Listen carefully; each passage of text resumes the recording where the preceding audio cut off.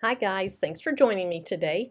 Now on this video, I'm going to show you how to make a buffalo check pattern or a buffalo plaid pattern in Cricut Design Space.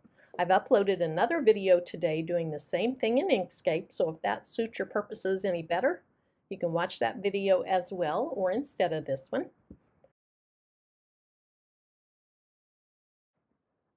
Now I'm going to start by getting a square, and I want my square to be 2 inches by 2 inches. So I'll go up here to the width and I'm going to say 2 inches, and it's locked, so it changed the height and the width. Then I want to duplicate this twice, and I'll change one of those. It's going to be white in the end, but for a placeholder I'm just going to do gray, and then this will go here. So basically on a buffalo print pattern, you usually have a solid color, a really light color, and then 2 halftone colors here, or in my case, it's going to be split colors to kind of make it look halftone. And let me show you what I'm talking about. So I'll take this square, and I'm going to use more rectangles. So I'll click on Shapes, Square, and then I want this to be 0.2 inches tall, so 0.2 inches in height. And then I'll unlock it, and I want it to be, I think I'll go 6 inches wide. Make the screen bigger so you can see what I'm doing. Then I'm going to go ahead and change this to red, and then I'm going to duplicate it 8 more times. Very good. So let's go ahead and get these kind of lined up. So click on Align after you select all of them and just center them horizontally. Now I don't want there to be that much white space, so I'm going to take my bottom one and move it up, and I'll take my top one, I'll just drag it down here somewhere.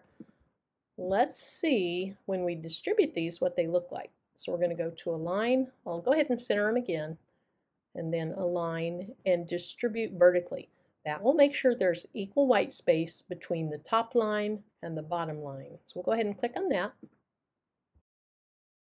And that looks pretty good. I think I'd like them to be just a little bit more close, or a little bit closer together. So I'll just do that step one more time.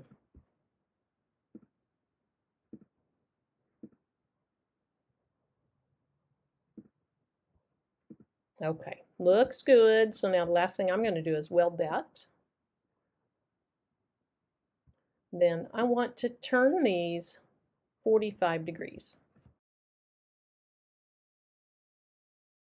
Now, you could do them this way. For some reason, I like them going this way. So then I can either keep rotating them, or for me, it's just easier in this to do it flip horizontal. There we go. Now, we're going to take our black square, and we're going to put these lines over it.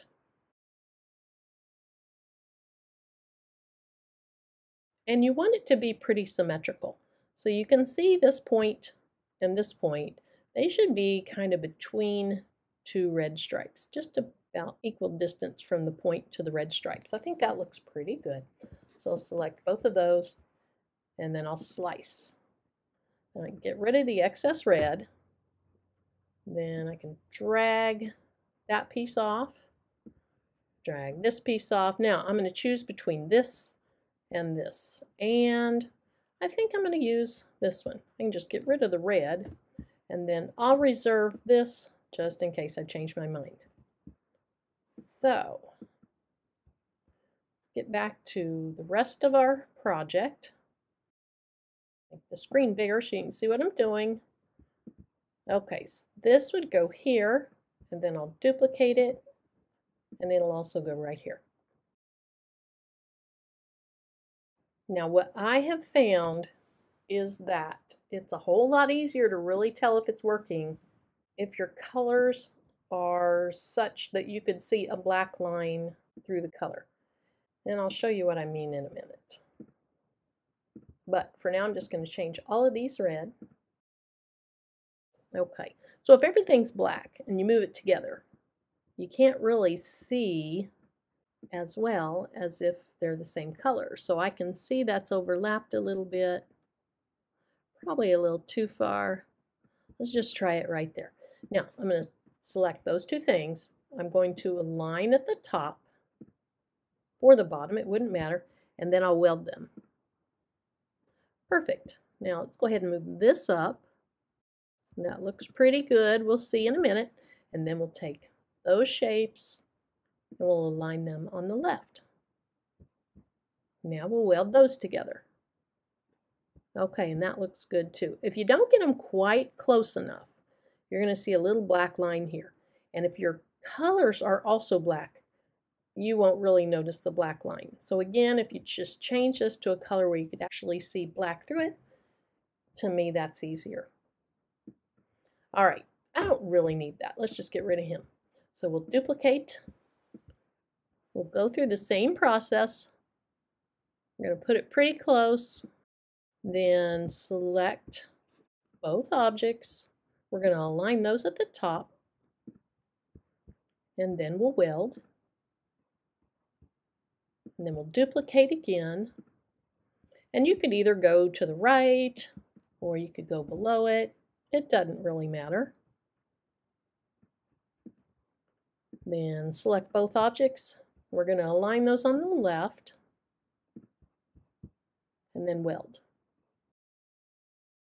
Okay, just a couple more to go. We're going to duplicate again. This time I'm going to put it over here to the right. Select both shapes, align at the top, and then weld. And then for the last one,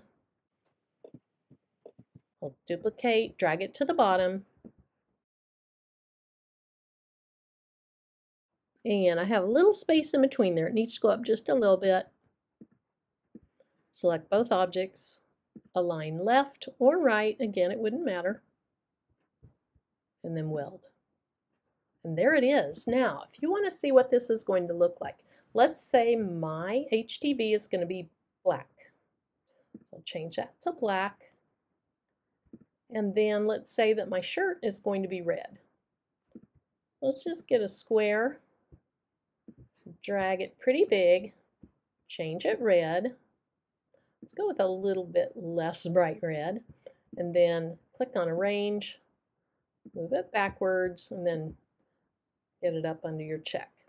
That's what it would look like. So it's really kind of fun to play with this. Let's go back onto the check.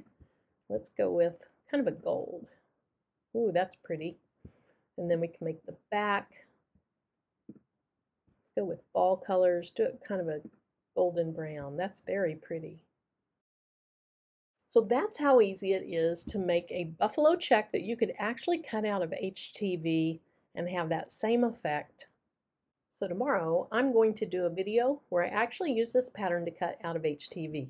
So if you want to see that, join me again tomorrow. For now, thanks so much for joining me. Until the next video, bye-bye.